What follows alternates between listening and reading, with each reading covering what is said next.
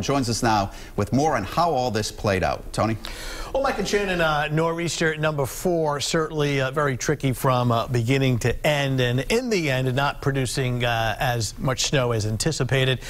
Take a look at where we stand here. There's some sprinkles outside right now, mainly across eastern Massachusetts, indirectly due in part to the storm, which is now well offshore, some extra clouds. I do expect the clouds to be thinning out during the evening hours and overnight. The storm is now south of Halifax, Nova Scotia, and the track since last night pretty much in this direction, and really a number of factors to look at as to why things did not play out. You can certainly go to our blog at WPRI.com. I know Pete put in the weather team putting something together about explaining how why all this panned out the way it did, but one simple fact was that the storm was just slightly further offshore. Boy, that makes all the difference in the world. When you take a look at the where the maximum snowfall occurred, where the worst of the storm occurred, it was clearly just offshore from roughly south and west of Block Island through Long Island, New York, Long Island Sound, and out towards New York City. And what a difference a mere 50-mile shift in the track makes as far as where the heavy snow occurred.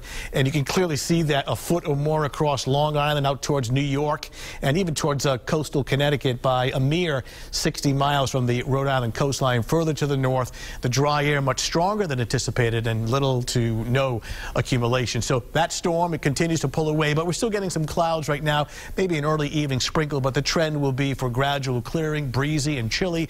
Looking at a temperature by 11 o'clock coming in at 35 degrees. We'll take a look at the weekend, see how that plays out. The full forecast coming up in 10 minutes.